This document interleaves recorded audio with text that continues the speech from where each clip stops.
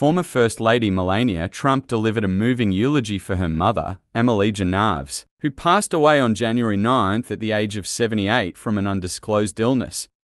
The private funeral for Melania took place in Palm Beach, Florida, where former President Donald Trump and their 17-year-old son, Barron, were in attendance.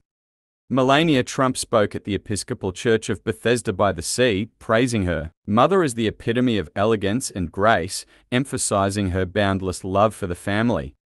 The former First Lady described her mother's nurturing spirit as limitless, creating a legacy that will endure for generations. Melania highlighted her mother's affectionate relationship with her grandson, Barron, and described Melania as embodying the roles of the best mother, wife, grandmother, and mother-in-law. Melania was the sole speaker at the funeral and shared her mother's commitment to making a difference in the world after becoming a U.S. citizen. Melania was portrayed as having an exquisite sense of pride when Donald Trump became president and Melania assumed the role of the First Lady in 2017. Melania reminisced about family dinners and travels, celebrating the laughter and grace that defined their interactions. She referred to her mother as a confidant and a ray of light in dark times.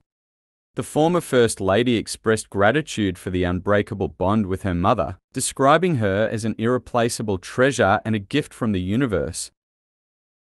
The video of Melania Trump's eulogy was shared on social media, receiving praise for its heartfelt and touching nature, with many offering condolences and blessings to the Trump family during this challenging time.